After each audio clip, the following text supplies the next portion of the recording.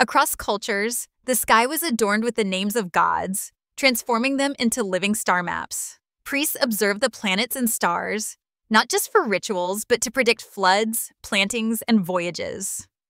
In Babylon, the patterns of the gods were recorded as omens, turning the night sky into a systematic observation. Egypt's sun and star deities shaped calendars and monumental alignments, anchoring time and royal power.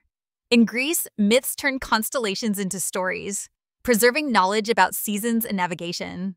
Indigenous peoples read ancestral beings in the Milky Way, carrying ecological calendars through generations. These myths encoded celestial facts, allowing societies to test and refine their observations without modern tools. Sky gods provided authority and meaning to careful watching, seeding the methods of early astronomy.